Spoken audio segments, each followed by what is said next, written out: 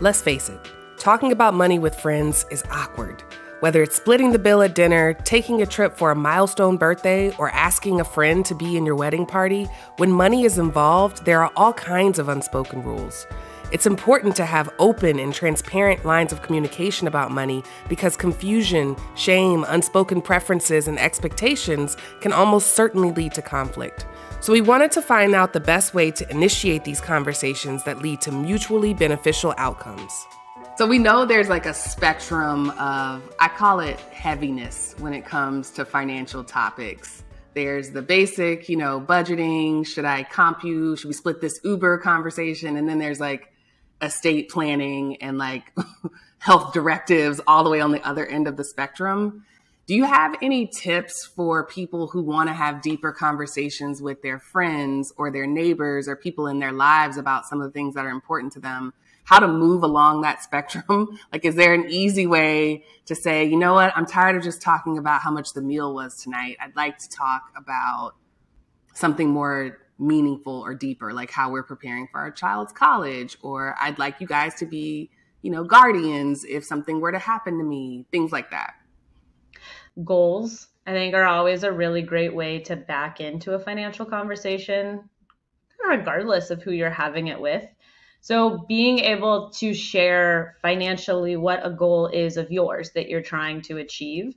And then also that can lead into, this is what's standing in my way, or using it as a moment of vulnerability. If I like, okay, I want to buy a house in the next 2 years, and I'm trying to save up for a 20% down payment, let's say. And that means that unfortunately I can't also afford to go on this college reunion trip that everybody wants to be doing.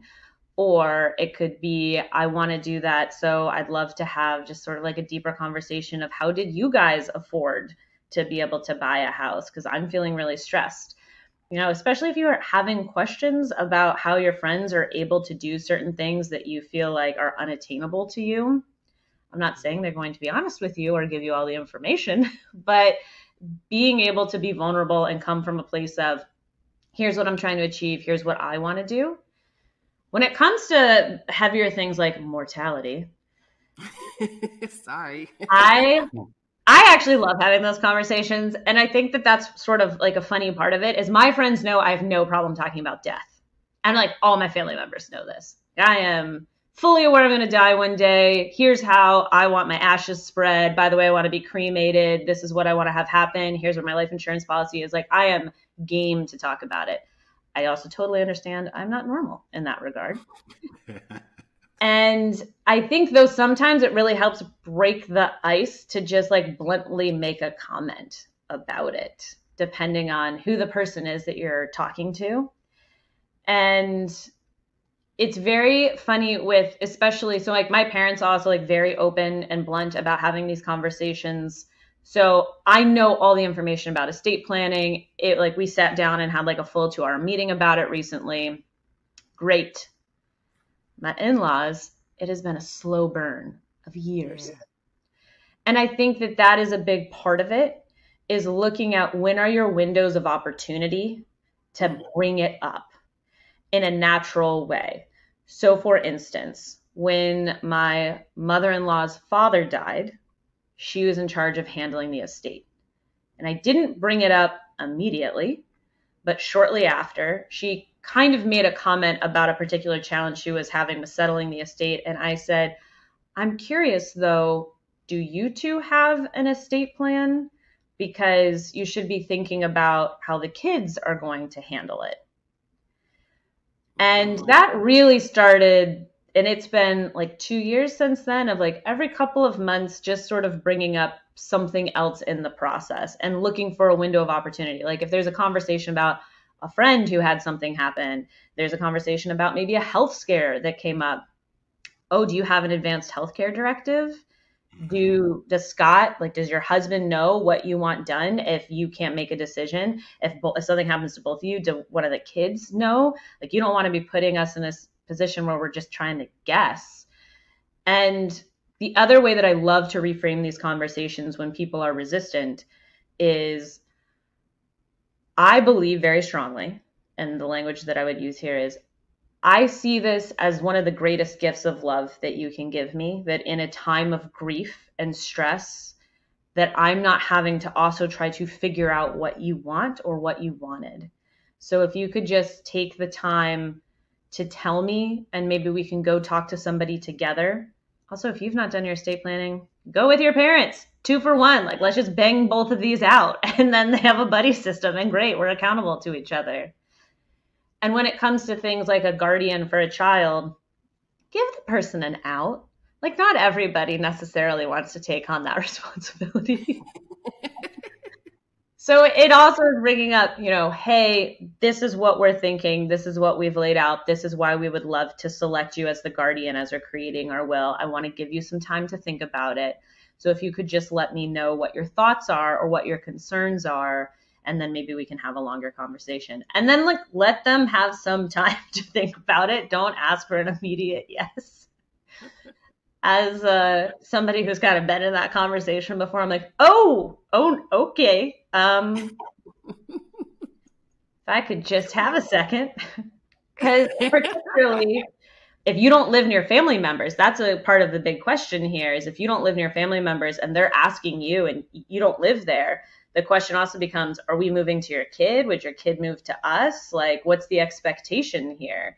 Like, am I expected to move out of New York City to a completely different town where I don't have a job or friends or connections to take care of your child, and vice versa when you're asking somebody else? Yes, I'm like being brought back to like an instance in my life where I'm like, you're absolutely right. Because I went through that because you were talking about, like not basically bum rushing someone, but it's something that I did personally, right? But like I was super passionate about money and my own financial journey. And I was in a rush to have this conversation with this girl that I met at work, this one. And I was ready to go, right? I was ready to get financially naked, if you will, right? And like revealing it all. And she was like not warmed up at all. She was like, dude, like, what are you talking about? I had it all laid out, ready to go. But I think, when people find themselves like in these moments, they get so passionate, so empowered, if you will, and they're like all dressed up and ready to go, and it sort of exacerbates sort of the problem a little bit. It actually makes things a little bit more difficult. And it's not necessarily inviting for the other person to be vulnerable. Well, even in the Get Financially Naked process that I lay out, the first step is to warn your partner that it's coming. It's to not just say like, we're going to do this now, let's go. It's to say, I want to have this conversation. When is a good time for us to sit down and have this conversation? Because you also want them to be able to get their thoughts together about what they're comfortable sharing, what they want to know from you, all of that. And yes, so that there's a little bit of a warm up, because those of us who super enjoy talking about money, or even just kind of like slightly uncomfortable conversations like mortality, I am very aware that most people don't feel that way. So if you're given an in, if a friend especially like keeps bringing up certain money concerns, then I think it gives you an opening to say, I've noticed that you've brought this up a couple of times. Do you want to sit down and have a conversation about it? Parent, sibling, friend, partner, like coworker, anyone really, especially if you're somebody who is passionate about talking about this topic, which if you're listening to this podcast, I'm guessing that you are. Or you're about to be.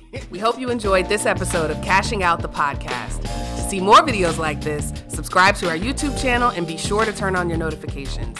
To get your copy of Cashing Out the Book, visit Amazon.com, Barnes & Noble, your local bookstore, or download the audiobook on Audible.